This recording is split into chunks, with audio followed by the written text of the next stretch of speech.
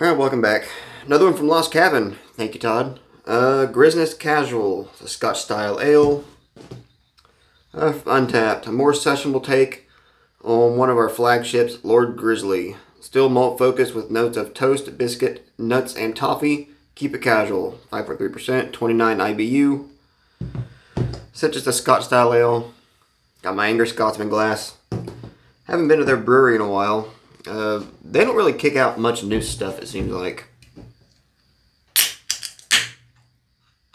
Seems like the past couple times I've been, same old, same old.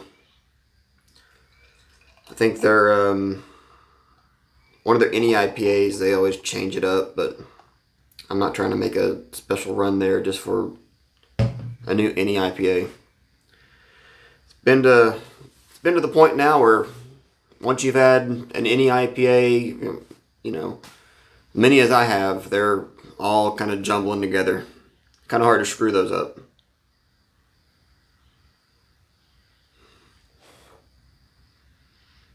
Earthy, dusty.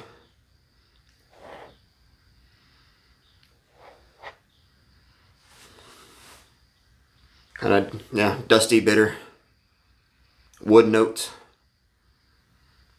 Cheers.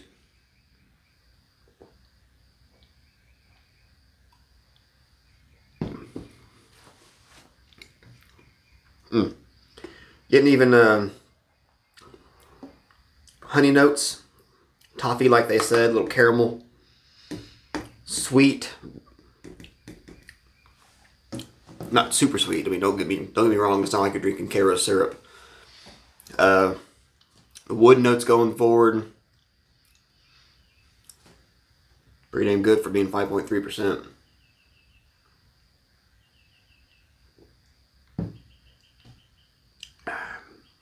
Yesterday's my Friday. Went to bed a lot earlier than usual. I think I went to bed about, I work nights, so stayed up all day. I was in bed by about 5:30. Woke up about 2 o'clock. I've laid down for about 45 minutes, said screw it, and got up. It's like 3:40 in the morning.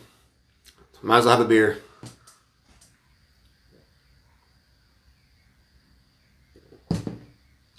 It's a good thing about working nights. No matter what time of day it is, you can have a beer, and it's never seems like it's too early for anybody. Because if it's Steven, it's 3 something in the morning. Why are you having a beer?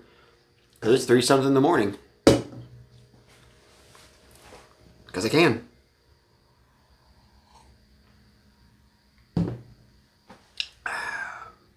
I really do like this, especially for being the percentage. Get you a 4-pack, sit down, make a couple hours of it. Good, nice. Like I said, the wood, toffee, honey, earthy. It's got like a slight bitterness, but it's not dry, thankfully. So it's not going to be something you're going to have a sip of every 20-30 seconds just to get rid of that cat tone.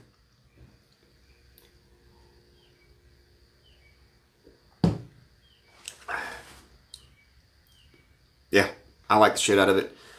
I'll tell you what they gave you on Untapped here. 3.83%, which I wish it was 1 through 10. I keep saying this, but no one ever listens to me. Makes more sense. So that would be a 7.5. I think it's a lot better than that. I don't see what people's issue would be with this beer.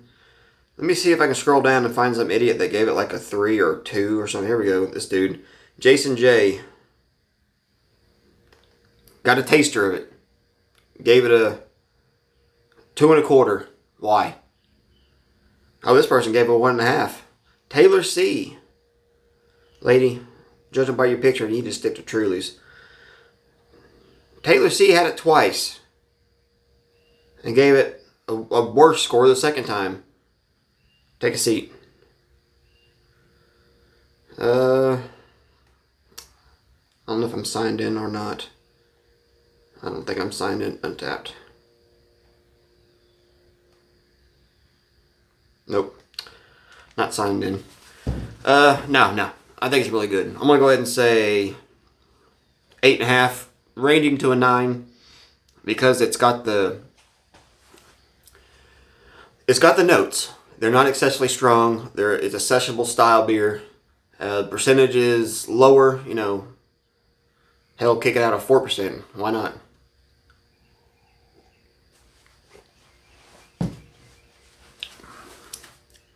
It almost has a brown ale-esque kind of a note to it. So I can see if someone's wanting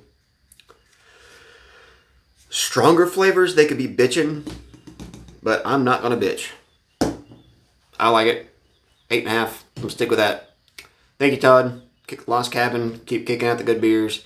Do a Juthy t-shirt or glassware. Damn it. I want something. I love the goddamn Juthy beer, the picture, everything about it. Alright, we'll be seeing you.